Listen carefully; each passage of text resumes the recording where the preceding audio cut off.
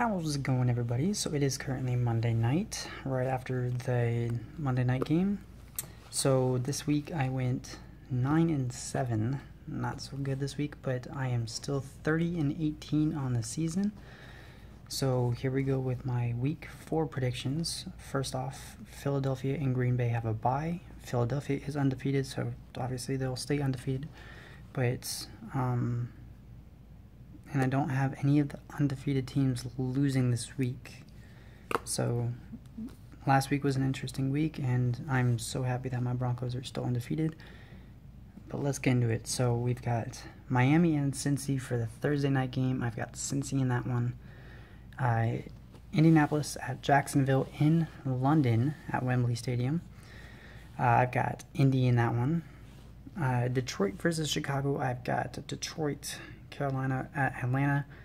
I've got Carolina. I was kind of surprised because Minnesota beat Carolina last week, but surprises happen. It's the NFL. What can you say? Oakland versus Baltimore. I've got Baltimore staying undefeated. Tennessee versus Houston. I've got Houston. Buffalo versus New England. I've got New England. They stay undefeated. I hate the Patriots, but I honestly have gained way more respect for them because they're 3-0 without Brady and Gronkowski, and on their third string quarterback, so I've gained a lot of respect for them, but I still hate them. Seattle versus the Jets. I've got Seattle. Cleveland versus Washington. I've got Washington. Denver versus Tampa. I've obviously got Denver staying undefeated, going 4-0. New Orleans versus San Diego. I've got New Orleans. I was kind of disappointed that they lost tonight, but oh well. Dallas versus San Francisco. I've got Dallas. LA versus Arizona. I've got Arizona. I've been surprised with Arizona because they have not played well. I was expecting them to go 3-0 already, but they're 1-2. So especially losing to Buffalo. Oh well.